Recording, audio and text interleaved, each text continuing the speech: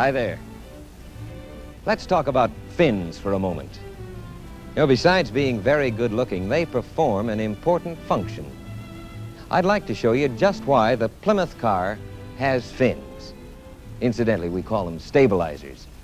And we're going to use a tank of water and this little toy boat to illustrate the stabilizing effect of fins. Well, let's take the little boat and remove the rudder. So, now watch what happens.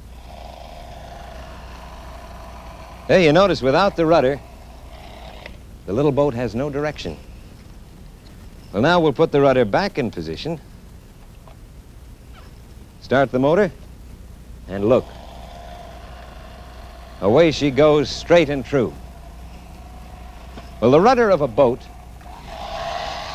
is much the same as Plymouth stabilizer fins. It stabilizes. It helps bring the center of pressure back toward the rear, where engineers will tell you it belongs for better handling. So there you have it. Why Plymouth has fins. Better handling.